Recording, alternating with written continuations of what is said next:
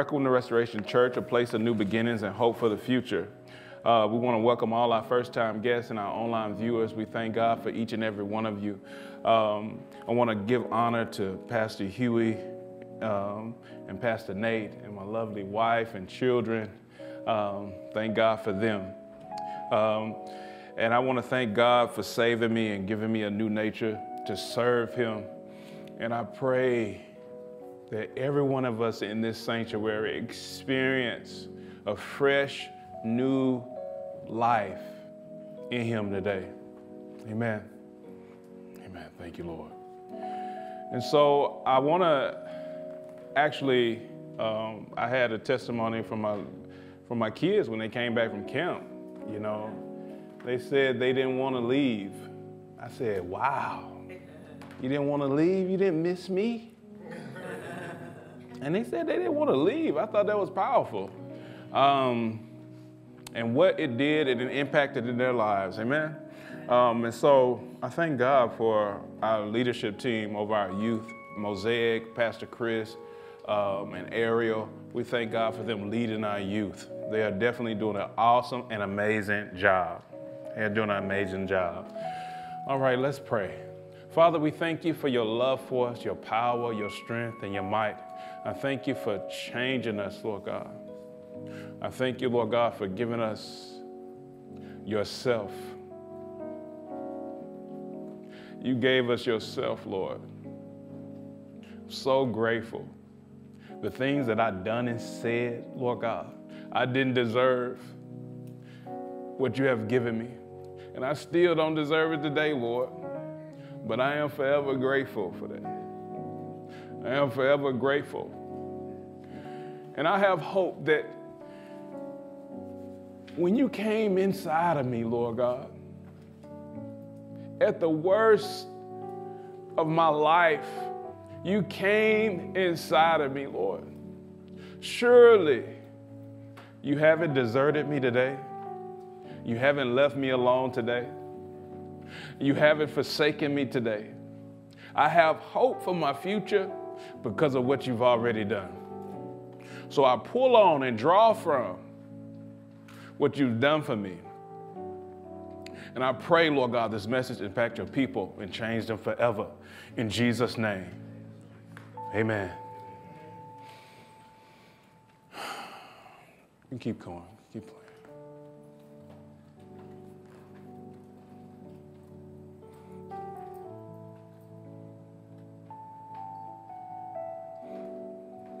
Have your way, Holy Spirit. Have your way, Holy Spirit.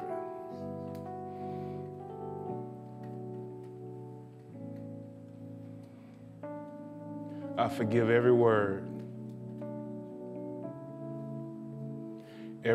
that was spoken to me,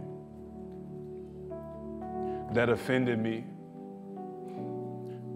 Before we get into this word, Lord God, I'm feeling led that the Lord wants you to just release before you hear the word. Forgive. Let it go. Forgive yourself and forgive others. The shame, the guilt, the condemnation, let it go. Let it go. The blood of Jesus be against you, Satan. You cannot do it to God's people. All the shame, the regret, let it go, says the Lord. Release yourself. I've forgiven you. That's enough to forgive yourself.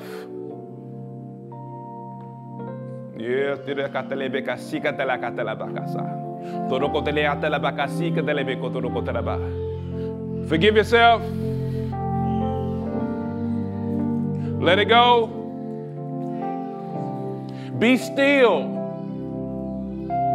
Be still. Stop fighting within yourself. In Jesus' name, we pray. Amen. Ooh. Y'all ready? Yes, sir. Thank you, Lord. Man, you just got to obey him, you know. You do what he says. It always works out when you obey the Lord. All right. All right, let's get into this word. Today's title of today's message is Words, the Building Blocks for Life. Biology is the study of life. All life comes from God. All living things, non-living organisms and living organisms are made up of cells. Cells are the basic building blocks of all living things. The human body is comprised of 1 trillion cells. The discovery of the cell in 1665 by Robert Hooke published he published a book called Micrographia, a book filled with drawings and descriptions of the organisms he viewed under the recently invented microscope. The invention of the microscope led to the discovery of the cell. The cell is the structure and the functional unit of all known living organisms. It is the smallest unit of an organism that is classified as living, and is often called the building blocks of life. We are made up of cells. Cells are made up of atoms. Atoms are the building block of the cell. One cell have estimated 1 trillion atoms. Y'all get that? Our body hold 1 trillion cells. One cell hold 1 trillion atoms. Ain't that phenomenal? In 1808, chemist John Dalton developed a very persuasive argument that led to an amazing realization. Perhaps all matter, all of it, stuff, things, objects, is made up of tiny little bits, fundamental bits, indivisible bits, atom bits. He thought, if I isolated a single element and chopped it in half, then chop those halves in halves, and so on, would I eventually find the smallest possible bit of element that could no longer be chopped? Or would it go on for infinity? All right, let me get my nerd out this bit. This is really good, saints. And breakthrough technology in the atom has taken the study of the atom into discoveries and inventions. The periodic table. How many of y'all remember biology? I used to love biology. Then they used to get too deep, you know. Then they got past my brain, you know what I'm saying? I'm like, But the discovery of the atom, also breakthroughs in the periodic table, in energy and technology, the atomic bomb. How many of y'all remember how the atomic bomb works? It's the splitting of the atom. Amen? And so the most frequent breakthroughs in atom is nanotechnology. That's the ability to control the atoms. Amen? Nanotechnology, man, it's crazy. As you do your study. But I am going to tie this to a revelation that the Lord showed me years ago. One atom consists of protons, neutrons, and electrons. Amen. When scientists attempt to analyze protons, neutrons, and electrons, they saw continuous movement.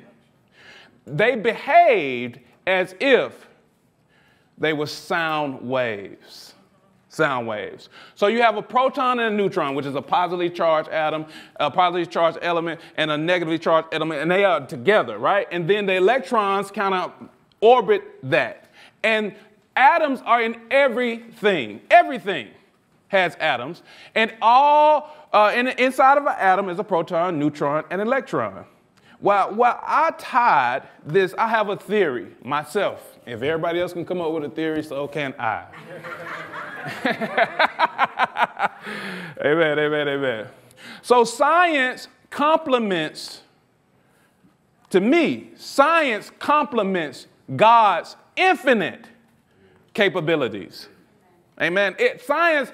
When science is used to disprove God, that's when I'm like, But I love science because it actually tells of how beautiful and how intelligent and how organized and how structured our God is. Amen.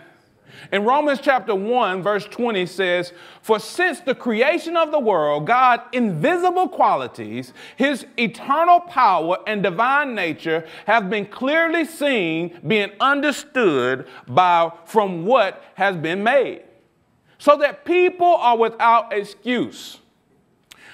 Since atoms is in all things, protons, neutrons, and electrons are the physical evidence of the creative voice of God." In Genesis chapter 1, the Bible says, God, let there be, what? Let there be light, and there was. So, when I was studying quantum physics and I seen how at the smallest level, scientists can only relate to what it looked like as sound waves. It brought memories, it brought thoughts about how God created the world. And the Bible says that God stood on the corner of nothing and nowhere and spoke, "Let there be," and it was, right? And so in John chapter 1, verse 4, the NIV says, "In the beginning was the Word, and the Word was with God, and the Word was God. He was God in the beginning. Through him all things were made. Without him nothing was made that has been made. In him was life, and that life is the light of all men." So the Word of God created the world, right? Sound waves went out through the inspiration of God and created what we see today. And the Lord gave me this revelation that the electrons, neutrons, and protons is a result of God speaking. Let me give you some more scripture. Hebrews chapter 1, verse 3, "Who being in the brightness of his glory and the express image of his person, upholding all things by the word of his power." So how are all things upheld? By his word. Amen.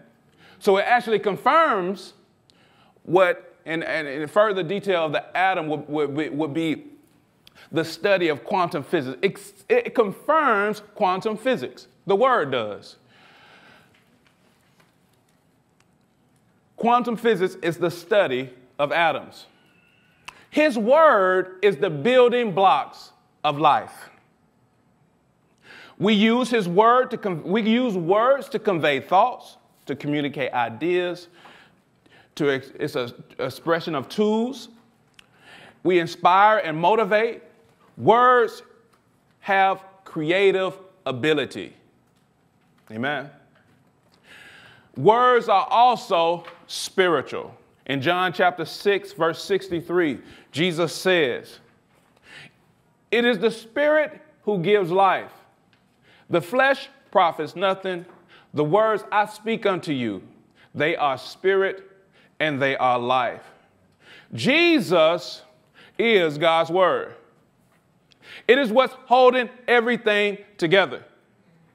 Jesus' words gives life. What does that mean?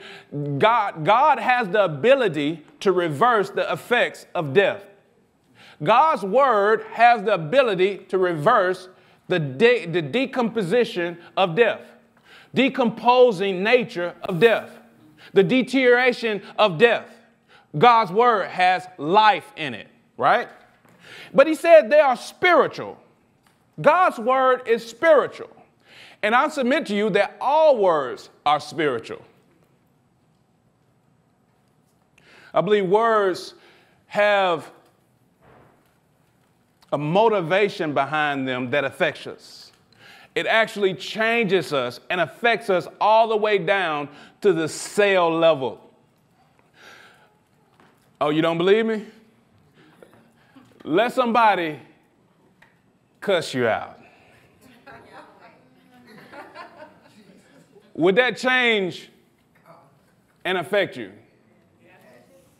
When someone says something negative to you, why does it affect us so much? Why do we have to respond? And I submit to you, it hit more than just your brain. It hit more than just your feelings. It's actually affecting your whole being. This is why you feel like you got to say something back. And it takes much power not to say nothing. That's the true exercise of power. It's the ability not to respond, not just to respond. Really, responding and letting someone else words control you or letting someone else stimulate your emotion and action is control. That's too much control. The only person to have that much control over you is Jesus. Amen? Jesus' words are supposed to move you. But this is why I say words are spiritual, because they hit more than just your brain. All right? And this is the negative effects of it. Your deepest hurts, it ain't come from what somebody did. It can, but most of our deepest hurts came from when somebody said something to us. Amen. When you remember, if somebody called you ugly, you go check that mirror, try to look at yourself objectively. You know, I ain't that ugly, man. I ain't.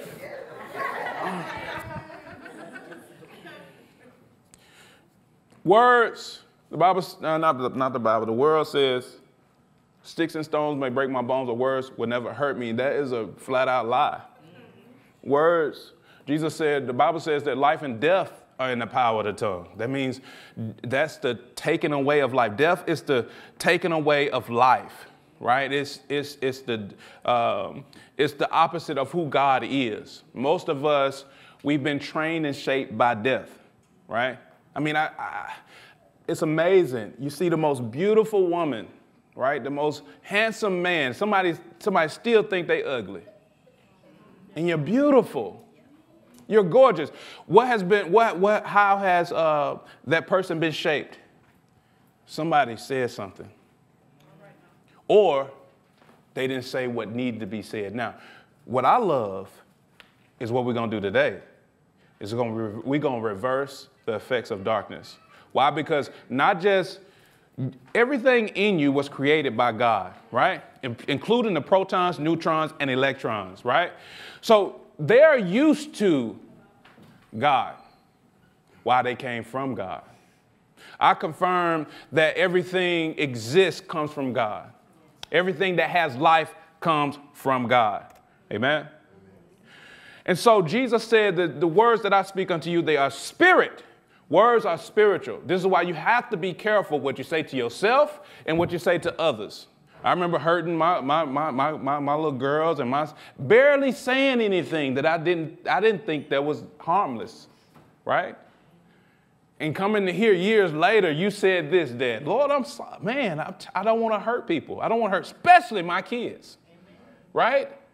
But you have to be aware that your words have power, and it is affecting and shaping people's reality. Amen? So let's keep moving forward.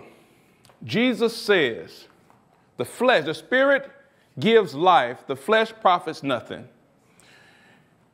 His words causes change in our life.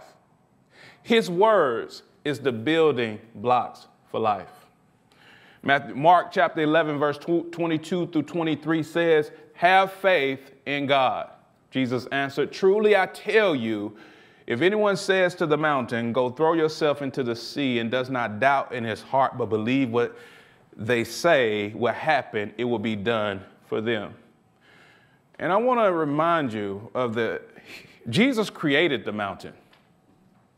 Right? The mountain is there, and Jesus created it. Indeed, he has the nerve to tell us to speak to the mountain. Let me give you what Jesus was talking about up until this point. Jesus had just got through cursing a fig tree. A couple of days before this, Jesus walked up to a fig tree, and it was green, and it looked good. But when he walked up on it, it was without figs.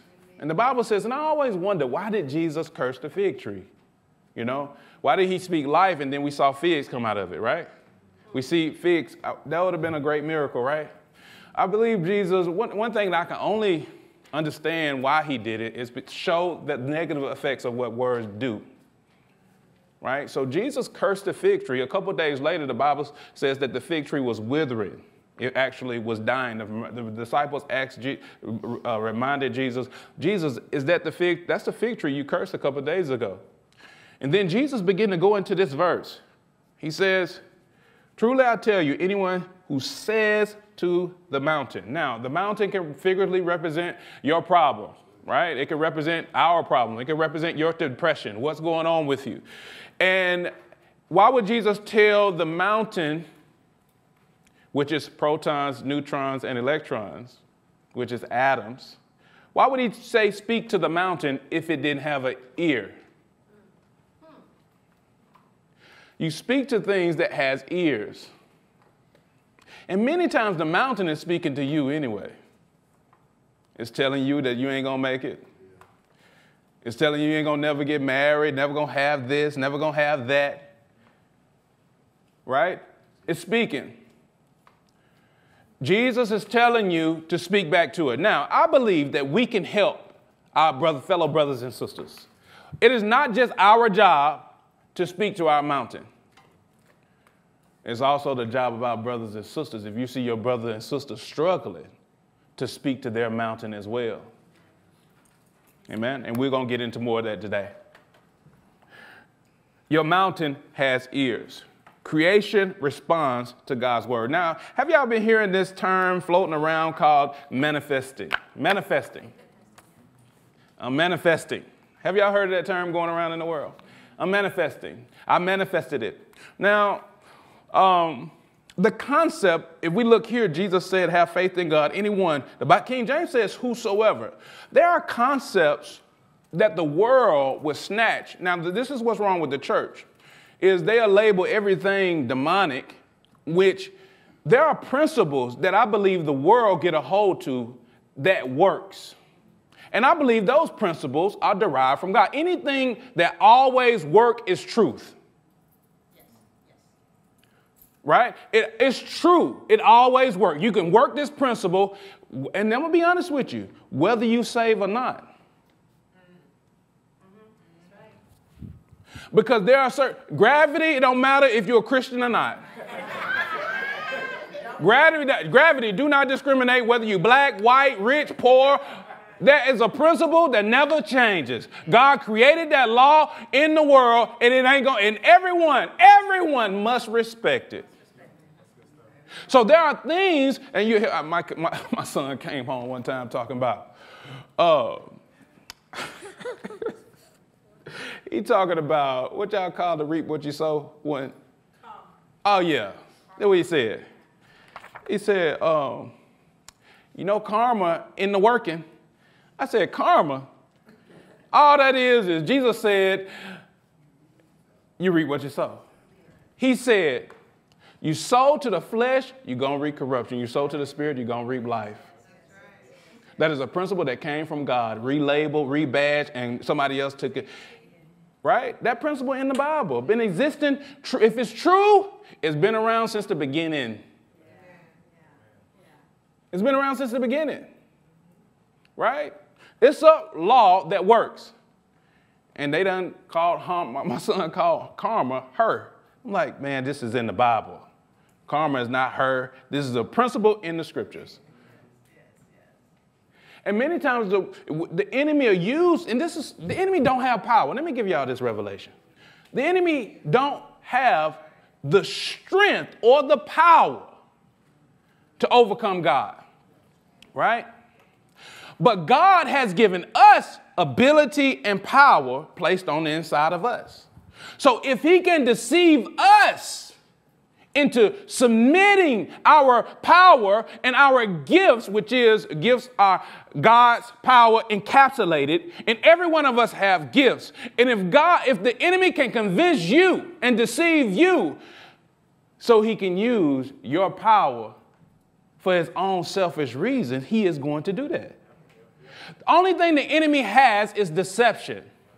He wants to deceive you to submit your power to God, to him, so that he can use that to further deceive his agenda in this world. He has no power, but only the power that you give him. He's counting on you to be ignorant of what God has placed on the inside of you. Amen. So God, in laws and rules, there is abilities. And if you live within those rules and laws, you benefit from the rule, right? You benefit from the law, like sowing and reaping. That is a benefit, right? That you will reap from, good or bad. Amen. Let's keep moving forward. So you got people manifesting, they manifesting, they saying things, they speaking things. And the Lord called us to believe. He didn't call us to manifest. Amen. He called us to believe. That means we submit our wills to God. This is it. This Lord gave me a revelation that was so powerful. You have a need that need to be met, right?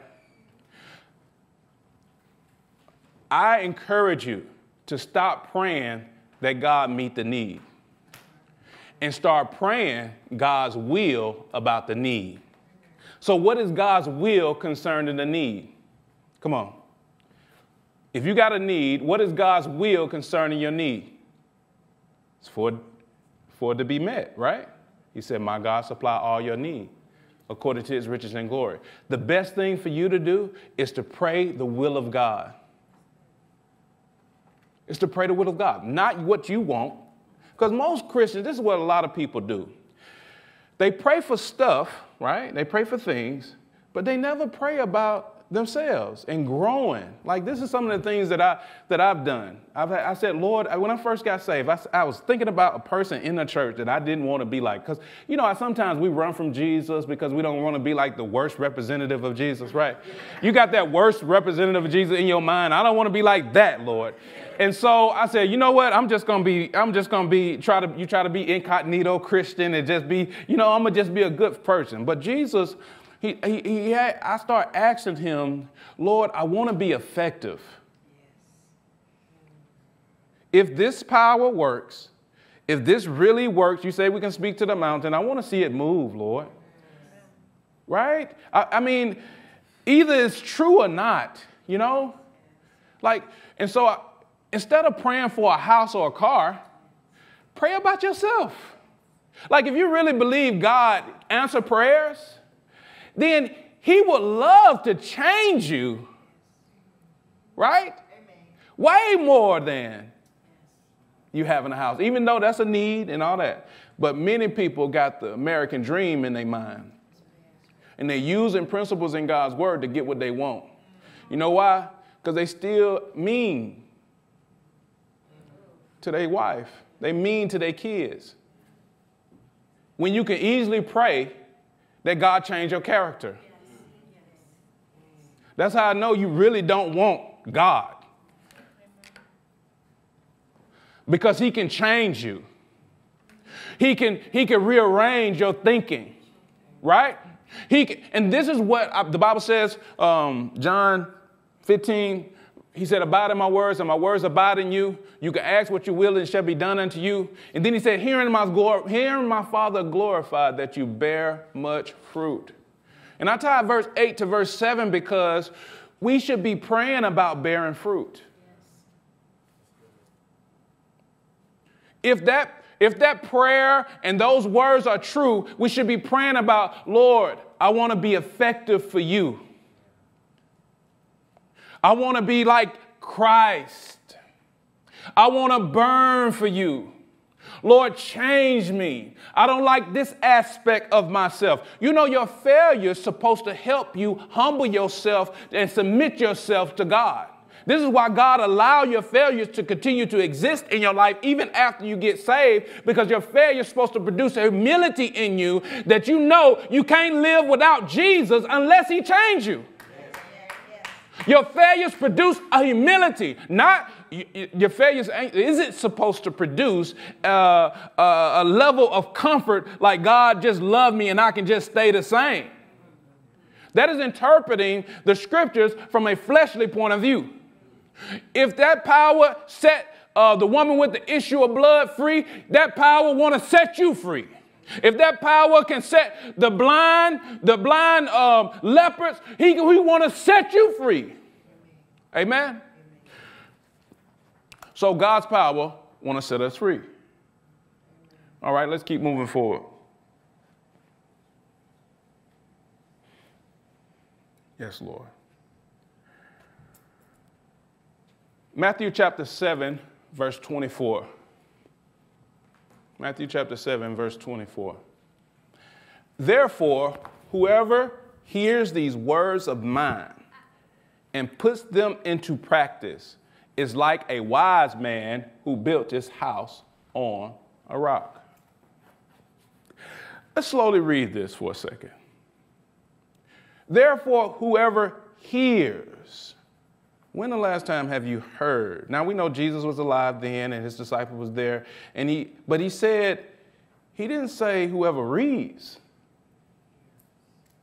Whoever hears these words. That's a big difference. That's why I encourage you to read, yes, but also read out loud so you can hear it. Why? Because faith comes by hearing, and hearing by the word of God. He says, therefore, whoever hears these words of mine and puts them into practice. Man, that's amazing. The Lord wants us to practice. You know, anything that requires practice requires discipline. Anything that requires discipline, there's a lot of action that you're going to have to do without feeling like doing it. Right? Discipline is doing what needs to be done, whether you feel like it or not. Right? And so as we learn the skill of applying what we hear from Jesus, right, that has to be a skill. You can't just become hearers only. You know what Jesus wants? He desires that his word affects you the same way his word affected this dark world when he said, let there be light. How God spoke light into existence, this world into existence, the animals into existence. He wants you to desire that his word be spoken to you and put into practice so you can be stable and consistent, right? Just like the sun going up, going down for year after year after year, and we can set a time to it. Why? Because that sun coming up and down is motivated, energized by the word of the living God. And the same power that energized the sun to rise and fall, and the moon and the night and day, God desires that power to live in you. Amen? Because he knows that the rain is coming. The rain comes on the good and the bad. And verse 25 says, the rain came down, streams rose, and the winds blew and beat against that house, yet it did not fall. For it had its foundations upon the rock. And many times when we go into trying to allow Jesus to build our life through his word, the title is Words, the Building Blocks of Life. Sometimes the Lord has to demolish what we currently built. This is why I believe it with all my heart. When the Lord is renovating, things do not look normal. When the Lord is tearing out, deconstructing, you know he's a carpenter, right? He wants to deconstruct, right? Because it's something that was built that he didn't put into your life. And sometimes when he deconstructing, pulling things out, knocking things over, making a mess, to be honest with you. Have you ever seen a place being renovated? It looked like they don't know what they're doing at first, right? What are y'all doing? Dust everywhere, dirt everywhere, things look out of order. But he has to take out things that wasn't never supposed to be in your life in the first place. This is why sometimes it's the will of God that everything look chaotic.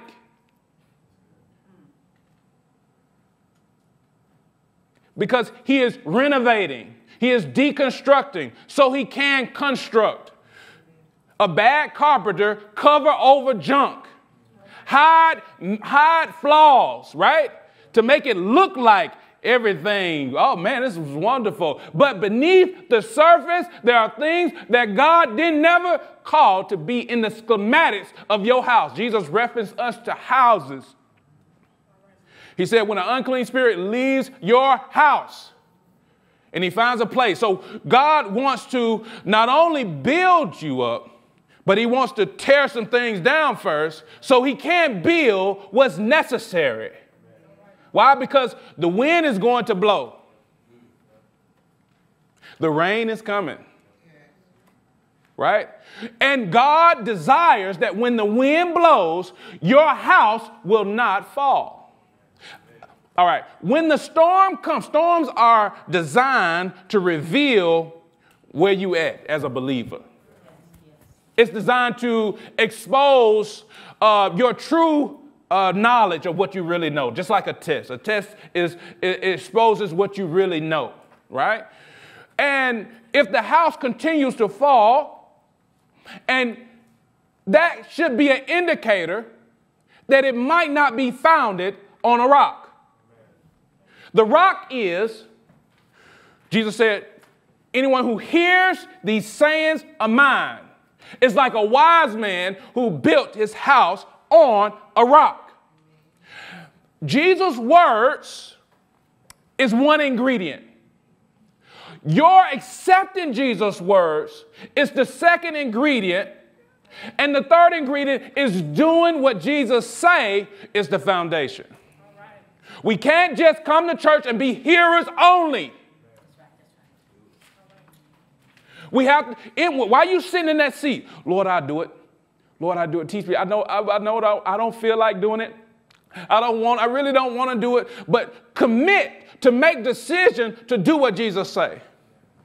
As you are listening, as the Holy Spirit is dealing with your heart on this topic, I'm talking about atoms and cells, and he might be dealing with you about stuff that you need to do with that friend that keep calling. Decisions you need to make. Decide. Why? Because he is trying to build your house on a rock. He is trying to prepare you for the storm.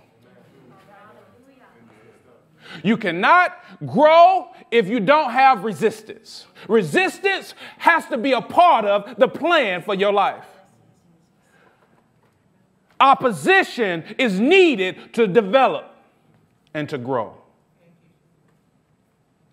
Pressure has to be applied to you for your own development. Amen? All right. We're going to do a little exercise for altar call. It's going to be good. It's going to be really good. All right. We got a couple more scriptures and then we'll get into it. 1 Thessalonians chapter 5, verse 11 says, therefore, encourage, admonish, exhort one another and edify. Edify in the Amplified says, strengthen and build up one another, just as you are doing. Hebrews chapter 3, verse 13 says in the new NIV, he says, but encourage one another daily as long as it is called today, so that none of you may be heartened by sin's deceitfulness. It is a part of our mandate as believers to encourage our brothers. There is power being released to you when you choose to encourage. Now, one definition of prophesy means to edify, to build up, and through words of comfort. All right? Edify means to build up. It's to build up. And so many of us have to develop this skill of encouraging one another daily. Right? We've been trained to encourage ourselves. And it seems as if encouraging yourself don't work as good as when somebody else encourages you. How many of y'all tried to encourage yourself? We have to, right? Listen, you're not there when we're in the car, right? You're not there when I wake up in the midnight hour. I have to encourage myself. I have to be there for myself. I say things to myself, right? But then there comes a place where when somebody else comes and encourages you, especially by the Spirit, man, those words hit a little different than the words from yourself. Amen. And we know David had to encourage himself when everybody was out to get him, when he had it looked like he made some mistakes. But the Bible says that we ought to encourage. When the last time you spoke encouraging, that means to impart courage to your brother. Because the enemy, he'll convince you of this, that you're the only one. He'll have you looking at other people who look like they successful. Everybody's successful but me. That is a common thing in the church and in people's lives. You'll be amazed who is struggling. You'll be amazed. Right? You'll be amazed. If you had my mind, you'll be amazed with the thoughts that come into my mind about myself and about my environment, and about the church and about people. Just the enemy his attempt is to discourage you. There are specific devils that they are straight up assigned to you to discourage you about one area.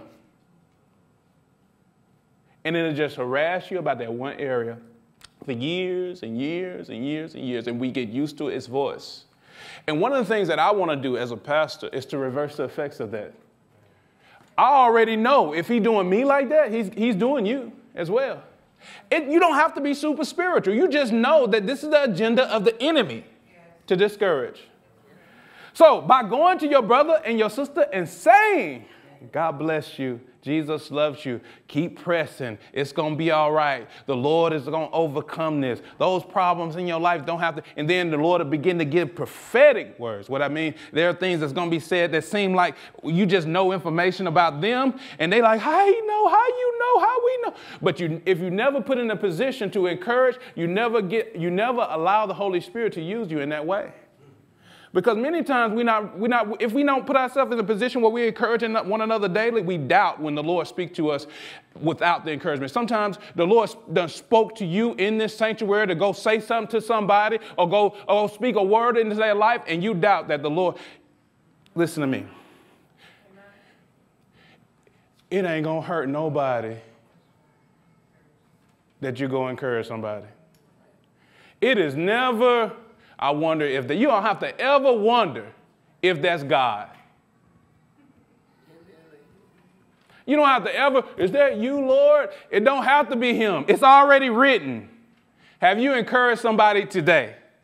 The Bible tells us to encourage one another daily. Amen? So we know that the Lord do give us specifics, but sometimes we question God because we don't want to do what he say. We doubt that he's speaking to us because this is so good. We have ideas about ourselves that's not came from him. And my job as your pastor is to reverse the effects of that.